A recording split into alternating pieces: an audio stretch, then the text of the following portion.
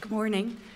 I'm going to speak with you this morning about the role of Article 43.3 in medical and parental decision making. When it comes to medical decision making, there is a potential for a tension between the rights of a pregnant woman and the right to life of the unborn. At the outset, I'd emphasise two preliminary points. Firstly, that although Article 40.3.3 is most commonly discussed in the context of abortion, it's important to recognise that the wording of the article is actually very general. Rather than establishing a constitutional prohibition on abortion per se, the article establishes a constitutional recognition of the right to life of the unborn. And because the article is phrased in this way, it has implications beyond the concept of abortion. The second preliminary point I'd make is that the unborn may enjoy rights other than the right to life. For example, the case law has mentioned the right to bodily integrity or the right to personal dignity. However, it's very difficult to see how the courts will proceed in balancing those rights of the fetus other than life against the mother's rights. I would say in this regard that the Attorney General and X case does not apply to situations in which a balance is to be drawn between the rights of the woman and the rights of the fetus other than life.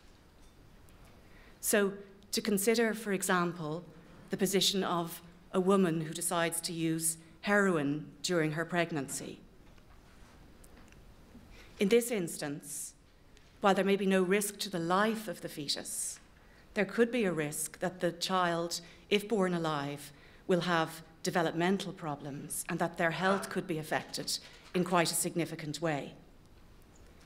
In a case such as this, where there's a conflict, therefore, between the right of the woman to autonomy and privacy and the right of the fetus to bodily integrity, neither Article 40.3.3 nor the X case would appear to govern the result of this particular conflict.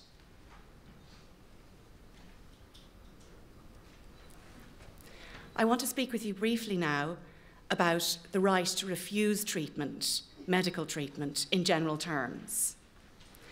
And I would make a few introductory remarks in relation to that. The right to refuse medical treatment is a very important right as a matter of medical ethics and as a matter of law. It is protected in Ireland under the common law and also protected by the Constitution. The Medical Council's Guide to Professional Conduct and Ethics emphasises that every adult with capacity is entitled to refuse medical treatment and that a doctor must respect their patient's wishes even if they don't agree with them. Furthermore, the National Consent Policy provides that if an adult with capacity makes an informed decision, this decision must be respected, even if it could result in the service user's death. There are some limitations on the right to refuse medical treatment that have been contemplated by the courts. For example, in the case Reaward of Court, withholding of medical treatment, Judge Denham postulated that the right could be infringed in the cases of contagious diseases, medical emergencies, or perhaps where the patient was unable to communicate. It is important, though, to emphasise that the right to refuse treatment includes the right to refuse life-saving treatment, and this has recently been recognised in the context of a prisoner on hunger strike. And of course, it's also important to remember that the right to refuse treatment extends to the right to take decisions which might be viewed as objectively irrational. So I want to talk for a moment about issues that arise in relation to the refusal of treatment, medical treatment, during pregnancy. So the question which arises is whether Article 40.3.3 means that a woman's right to refuse treatment is limited during pregnancy, where the treatment may be necessary to protect the unborn. At the outset, it's important to distinguish between two separate circumstances. The first is where the treatment is necessary to protect the life of the unborn, and the second is where the treatment is necessary to protect the health, but not the life of the unborn. Now, it's not at all clear that Article 40.3.3 has any application in a case for restricting the woman's right to refuse treatment by reference to the need to protect the health of the unborn. This is because Article 40.3.3 mentions only the life of the unborn, and also because of the very high constitutional status placed upon the right to refuse treatment. By contrast, however, it is arguable that if treatment is necessary to safeguard the right to life of a fetus, then Article 40.3.3 might require that treatment be provided in the absence of a woman's consent. HSE and B provides an example of how these issues might play out in practice. So, in the case of HSE and B, the High Court considered an application by the HSE for an order forcing a pregnant woman to have a caesarean section against her will in order to vindicate the right to life of her unborn child. Now, the medical evidence provided by the HSE was that if she tried to deliver the baby naturally, there was a real risk of uterine rupture, which could lead to the death of the baby and the death of Mrs. B. In fact, the risk of uterine rupture was estimated as 1 in 10. Therefore, Mrs. B was strongly medically advised that she should have an elective caesarean section, rather than attempting a natural delivery. In the course of the judgment, the court stated that it couldn't understand why Mrs. B would want to take such an unnecessary risk. However, the court accepted that its role was not to say whether it agreed or disagreed with Mrs. B's decision, but rather to decide whether she could be forced against her will to submit to a surgical procedure in the interests of her unborn child. The court acknowledged that if she were not pregnant, it would be a gross violation of her rights to forcibly restrain her and subject her to a surgical procedure to which she did not consent. Ultimately, the court decided to refuse the requested order for a caesarean section. In so doing, the court adopted the test for state intervention, which applies in relation to parental decision-making. Effectively, what the court said is that even in respect of a decision which can put at risk the health or life of a child, the courts would be very slow to intervene, and that this would only occur in exceptional circumstances. The court said that therefore, as the right of the courts to intervene could not be any higher in the case of an unborn child than in the case of a born child, the sufficiently exceptional circumstances which might justify interference did not exist in the case. It is important to emphasise, though, that in the HSE and B case, the medical evidence indicated that it was by no means a certainty that the fetus's life would be endangered by a natural delivery, although it was accepted that it carried significant risks. It does remain possible, therefore, that in a subsequent case, a court could take the view that Article 40.3.3 requires compulsory caesarean section, especially if there is a higher degree of risk to the unborn.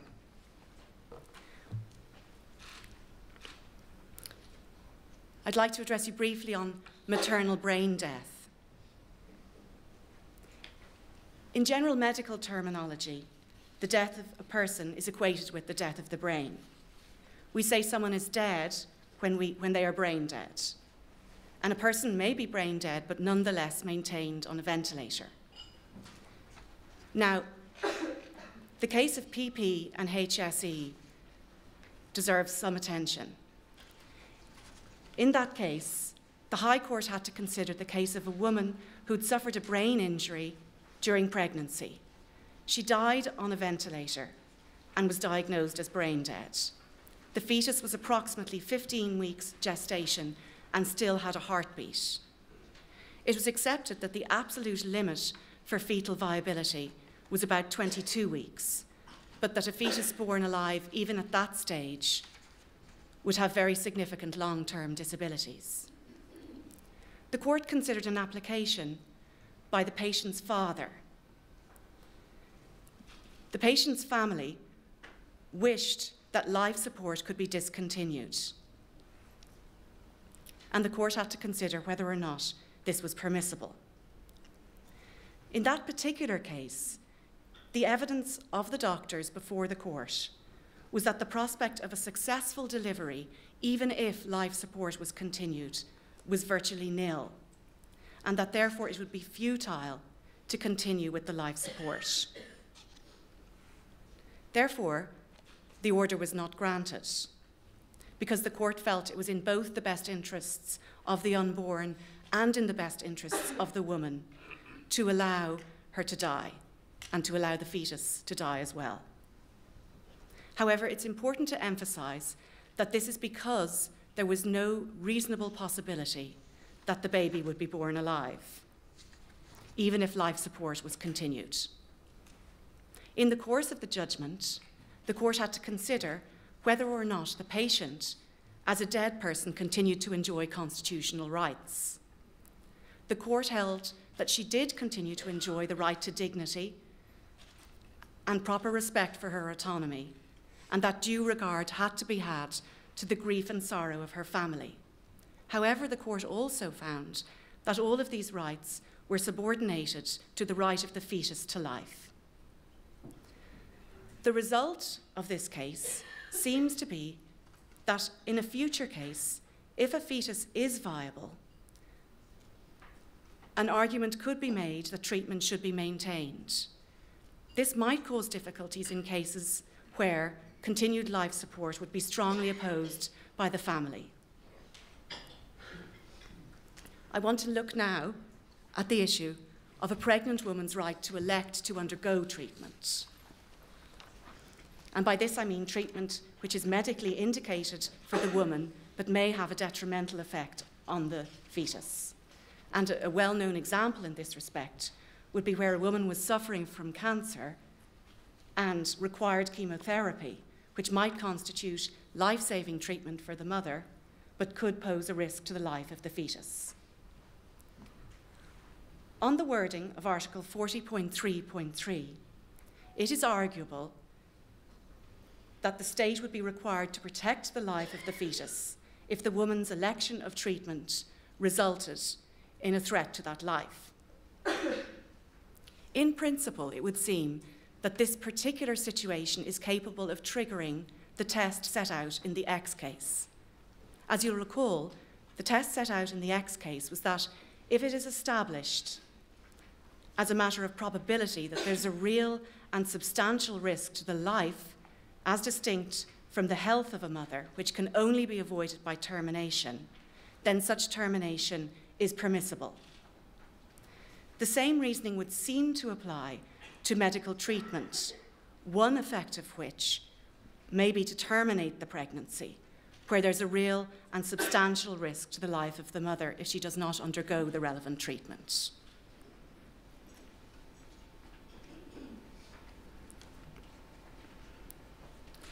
In this regard, I would also like to draw your attention briefly to the Protection of Life in Pregnancy Act 2013, which I know has already been the subject of other papers.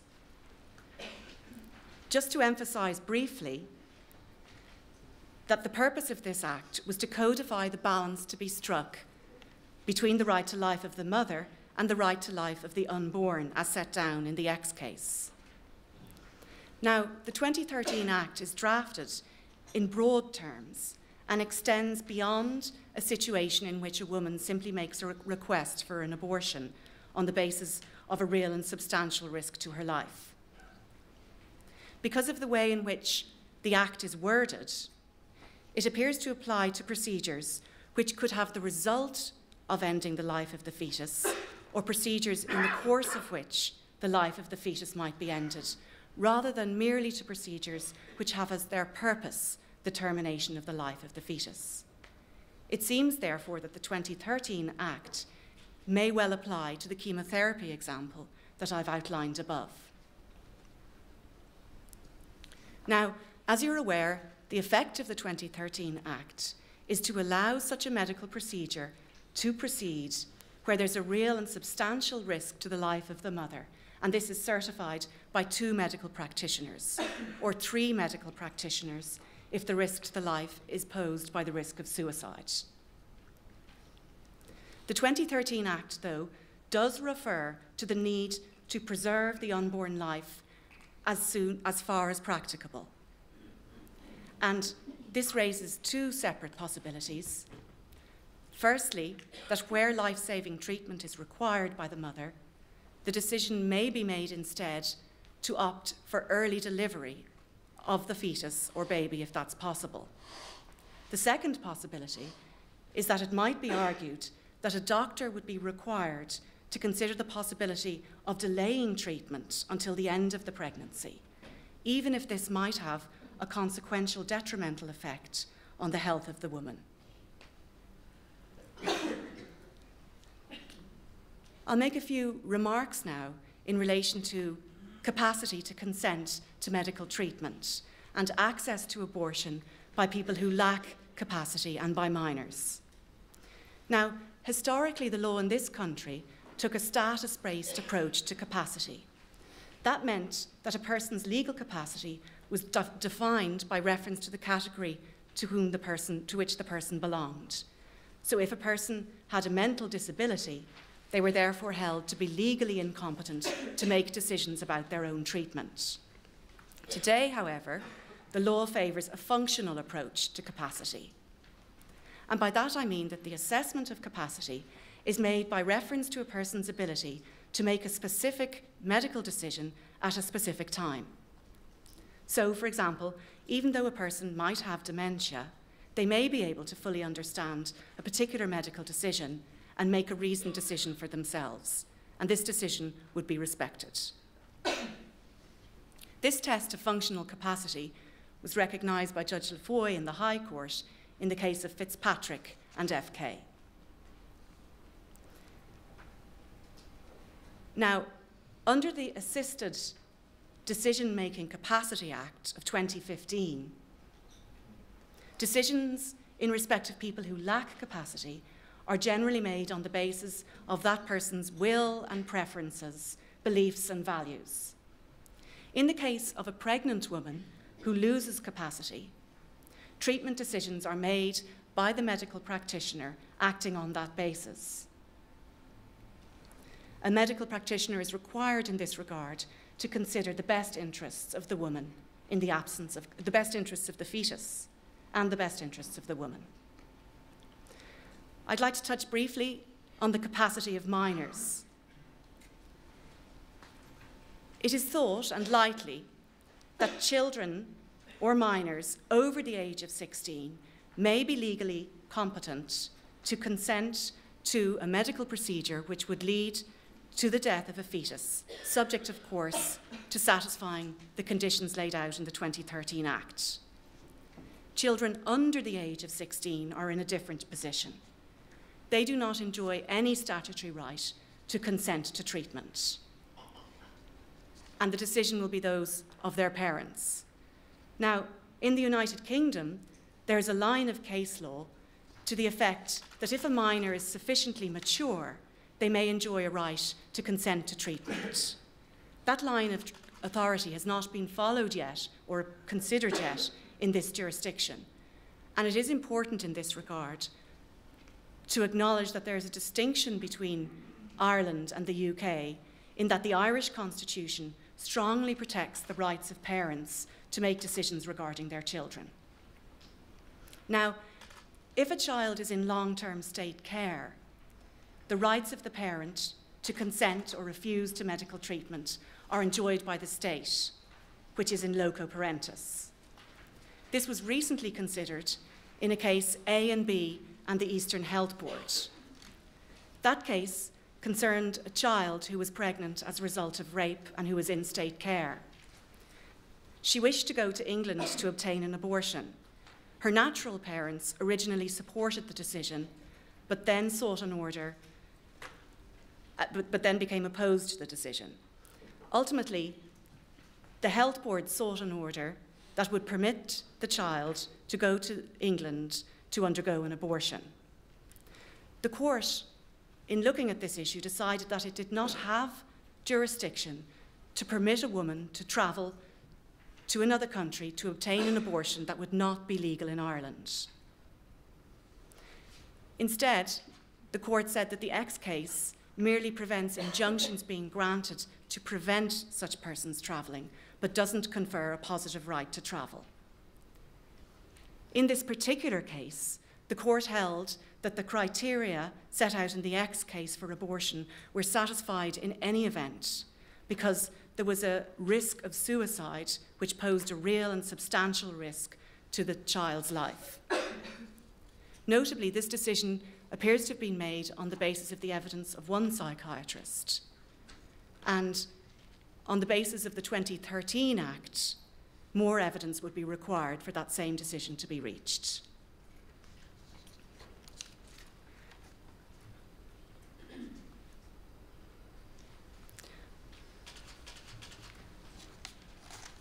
I would like to close by offering you one remark in relation to the possibility of fathers' rights in the context of abortion.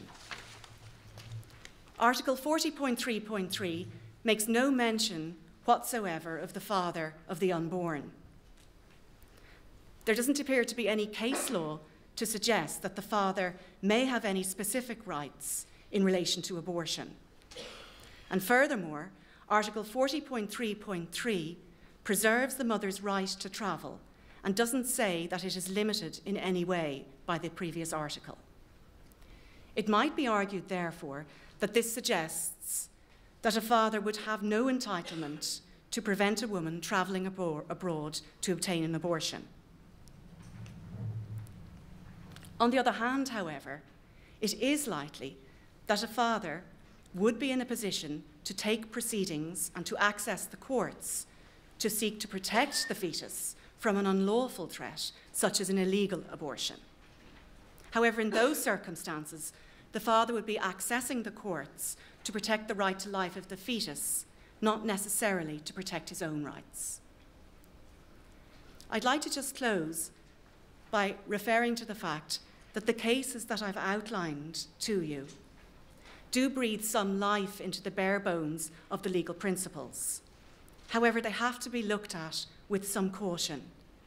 Many of these cases were decided in the context of emergencies, where legal argument and the court judgments were completed very quickly. In addition to that, the fact that many of these cases were not appealed past High Court level does somewhat limit their precedential value. So in many respects, we are still in uncharted seas. Thank you.